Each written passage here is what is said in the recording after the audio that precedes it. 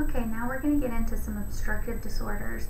The first umbrella term we're going to talk about is COPD, and that stands for congestive obstructive pulmonary disease. Okay, COPD, like I said, it's an umbrella term, and it's talking about any lung disease that has limited airflow in and out of the lungs.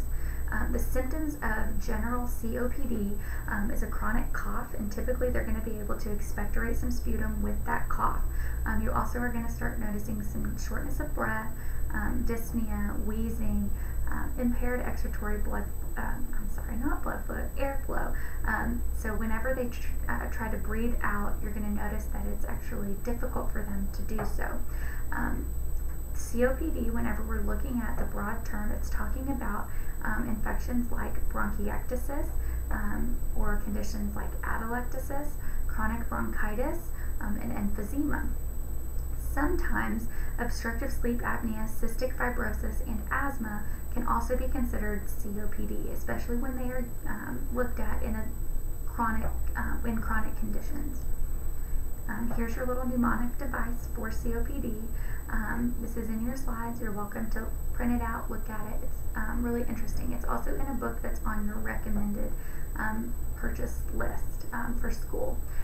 But in COPD, these patients become easily fatigued. They have frequent respiratory infections, dyspnea, pursed lift breathing, chronic non-productive coughs, wheezing, prolonged expiratory time, orthopneic. They also can develop cor pulmonale later in the disease, and they're usually pretty thin in appearance. And they also might use their accessory muscles whenever they breathe. So we're going to look at bronchiectasis first. Bronchiectasis is a chronic infection, and it's irreversible, and it's involving dilation of your bronchi and bronchioles. It can be caused by a bronchial obstruction by any kind of foreign body. It also can be caused by congenital abnormalities in the structure of the bronchi. A lot of times too, it can be caused because of exposure to toxic gases, whether they work in a factory or plant, or have just regularly inhaled toxic gases. It also can be secondary to chronic pulmonary infections. But anytime the airway is obstructed, some kind of infection might occur, which eventually might lead to tissue damages or changes that cause little sacs to collect pus. That pussy material or purulent material might eventually cause further airway obstruction, which can then lead to a lot more damage within the lungs. The signs and symptoms you're going to see with bronchiectasis is a chronic cough with copious purulent sputum. They also might experience some hemoptysis that worsens with position changes. So if they lean forward, turn around, lay back, whatever, it might actually cause more of the hemoptysis to occur.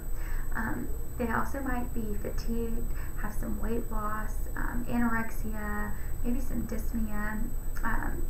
And here's a picture of the collection of pus that causes the airway to become widened, and it also is causing them to have ineffective ventilation. So to diagnose it, we're going to get a sputum culture. Now the thing that is most specific to bronchiectasis is how the sputum culture looks, okay? So we want to get that sputum culture first thing in the morning because it's going to be the most effective. After they've coughed it up, their sputum is going to separate into 3 different layers. And this is very interesting because you can actually see it. The top part of their sputum culture is really frothy and cloudy. The middle section is like clear liquid. It's almost like all of the water has separated away. Top part's frothy, middle part's like water. The bottom layer is really heavy, thick, and purulent. So it's like it just all separates into 3 different layers. And whenever you see that, you can already guess that they have bronchiectasis before we even send the sputum culture off. A chest x-ray in bronchiectasis and bronchoscopy are going to end up showing an increased size of the bronchioles and possible atelectasis. And if you remember from looking at pneumonia, atelectasis is when the alveoli become filled with pus to the point where they burst and collapse. And you also might start noticing some pulmonary changes as well. We want to get a culture and sensitivity of their sputum and probably do some pulmonary function testing as well. The goal of treatment of bronchiectasis is to help prevent further infections and reduce inflammation.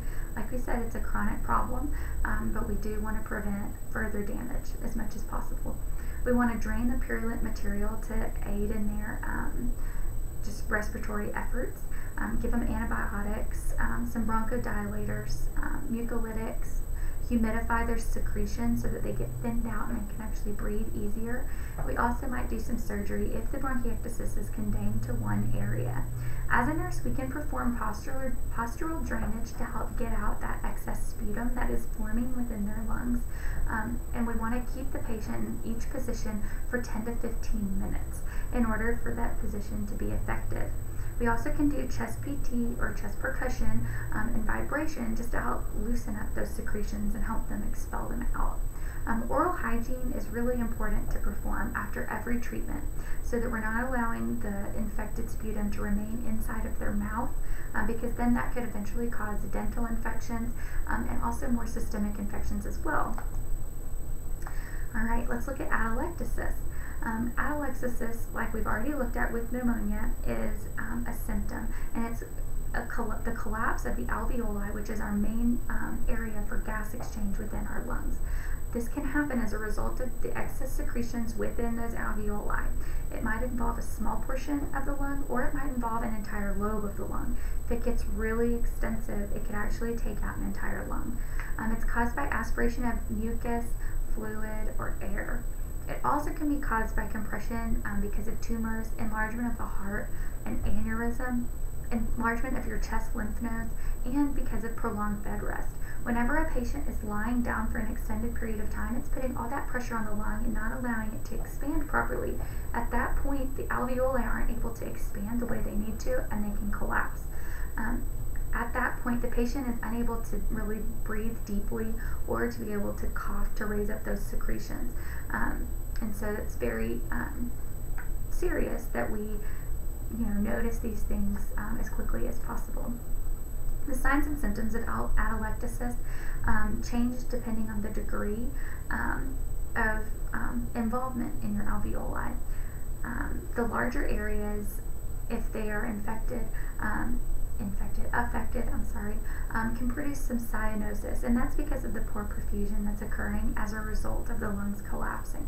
Also, you might notice a fever, some pain, some trouble breathing, increased pulse and respiratory rate.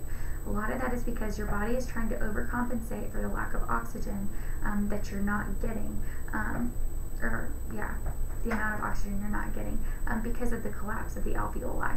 You also might start noticing some crackles in the breath sounds, and a lot of that is especially if consolidation had occurred where that fluid collected in the alveoli, and all of a sudden the alveoli collapse, that fluid spills into the lungs, and you're gonna hear those crackles because of the accumulation of fluid.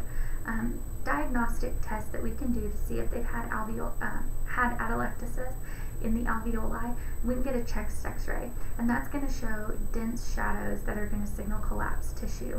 An ABG is going to show abnormal O2 sats, or abnormal oxygen levels within the ABG, and then just a peripheral pulse ox is also going to show decreased oxygenation to the peripheral tissues and capillaries.